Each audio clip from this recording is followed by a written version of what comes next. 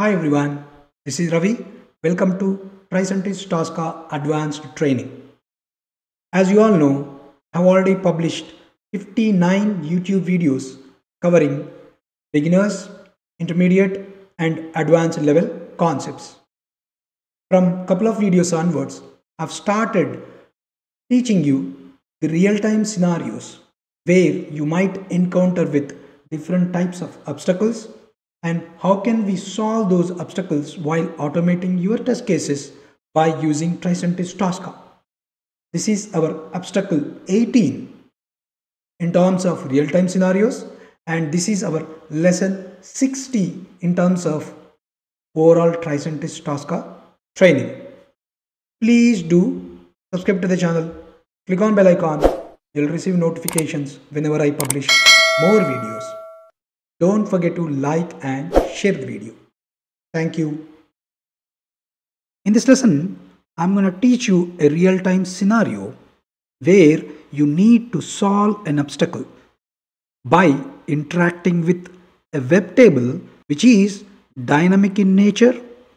The content of the web table is dynamic and the number of rows of the web table is dynamic. So you need to interact with such dynamic web table and calculate the number of rows of that particular web table and enter the number of rows into a web application. So now let us go to our obstacle list and understand in detail what is the obstacle that we need to solve for. So this is our obstacle. The obstacle name is lots of rows and it is categorized as medium. So let's go for it. So here, in order to complete this obstacle, you need to count the rows in the table, input the count into the text field and click the button labeled click me.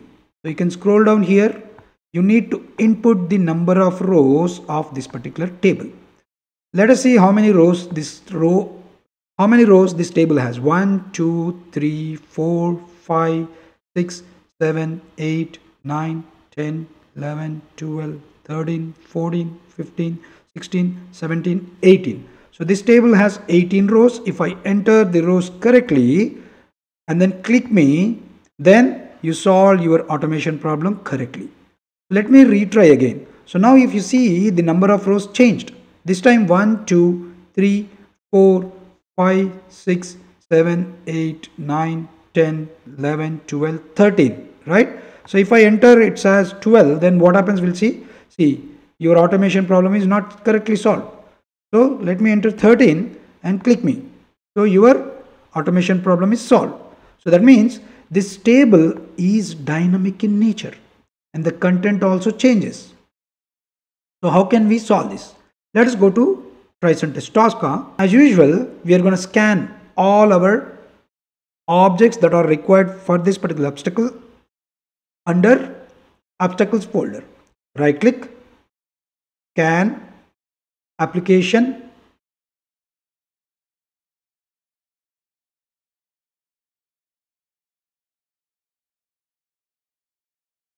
so select the application that you would like to scan. This is my application. Click on scan.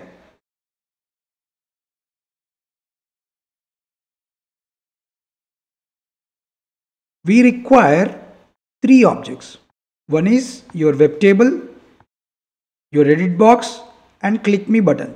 So let's go back here. Let's go back to Xscan. So here, this is my row count web table, and then this is my edit box where I will be entering the row count, and this is my click me button. So these 3 objects that I require to automate the scenario. Now let us go back to our obstacle and take the obstacle name. Copy this one and name your module with the obstacle name. So it is best practice to name the modules or name the modules in logical way. Okay, so done. Now let's save the module and close the Xscan. Go back to TRICENTIS. So what is the module that we scanned? So this is our new module that we scanned. Double click on this. You can see RowCount table, RowCount edit box, and click me. So let us go back to again our blue section, which is test case section. So let me right click on this obstacles test case folder and create a new test case. Name this with the same name as your obstacle name, and then double click on this particular obstacle. Now let us start automating our test case. For that, let me drag this module and drop onto your test case. So what is our first action? We need to calculate the row count. So how can we calculate the row count of your dynamic web table? So for that, what I'm going to do here, I would like to use a row count property. What is the property I would like to use? I would like to use row count property. Your row count is equal to, what I'm doing, I'm going to store the dynamic row count, because see, whenever I execute this particular test case, the row count is not constant. It keeps on changing. That's why I would like to store this row count into a buffer called rows. Okay, this is my buffer. So here, if you want to store the row count into a buffer, you need to select the action mode as buffer.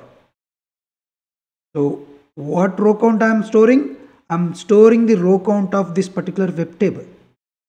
So once I store the row count into a buffer, now I need to enter the row count into the edit box, right? So here I would like to call the buffer where I'm storing the row count, right? I would like to call the same buffer here. Open curly braces, capital B represents your buffer, and then open square braces. What is the buffer name? Rows is your buffer name. Close square braces and then close your curly braces. So this is my buffer. I'm calling the buffer. I'm basically entering the value stored in a buffer. And then I need to click on this particular click me button. For that, I'm going to select click option. And your action mode for these two will be input. Right?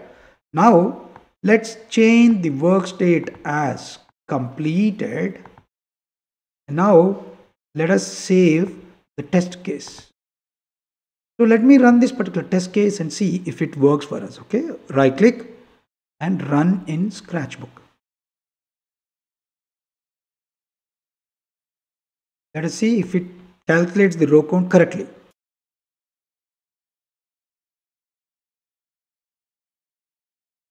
See, it entered the row count correctly. So let me try again. Let me execute the same test one more time. So this time your row count is gonna change. Earlier it was 18, right? So let me retry this one, okay? Let's go back here and let me run this particular test one more time. Right click and then run in Scratchbook.